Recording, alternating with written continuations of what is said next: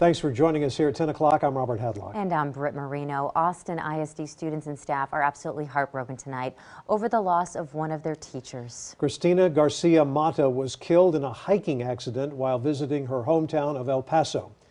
KXAN's Avery Travis has more on the legacy the one-time teacher of the year leaves behind.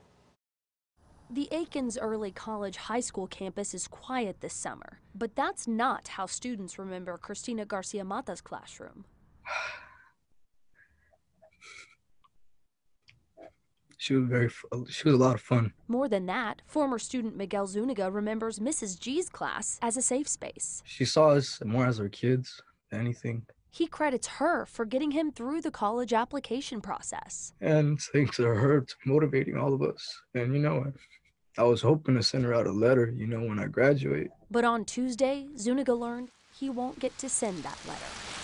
El Paso fire officials got reports of a missing hiker near the Franklin Mountains in El Paso the day before. They later found Garcia Mata's body and explained she'd been swept away by floodwaters.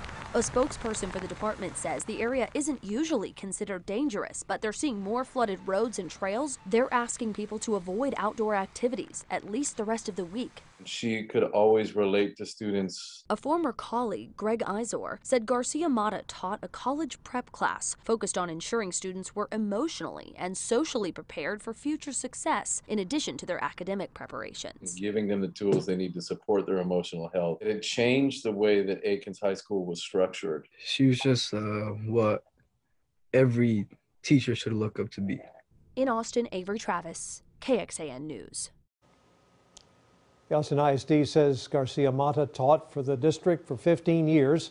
In a statement, the district superintendent called her a dedicated and passionate educator.